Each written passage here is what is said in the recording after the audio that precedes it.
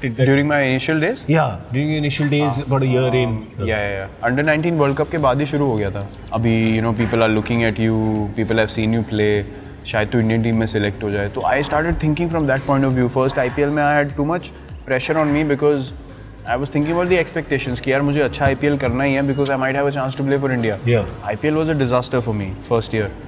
The team did not do well, so I was nowhere in the picture. But then coincidence तो मैं अब believe नहीं करता कि कुछ होता है. Everything's meant to be.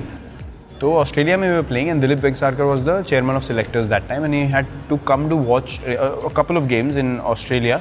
So we were playing a game against New Zealand A और वो भी series मेरी अच्छी नहीं जा रही थी. I was dropped from the team. So that very game 3-4 people insisted कि यार इसको chance दे सकते हैं एक और I think.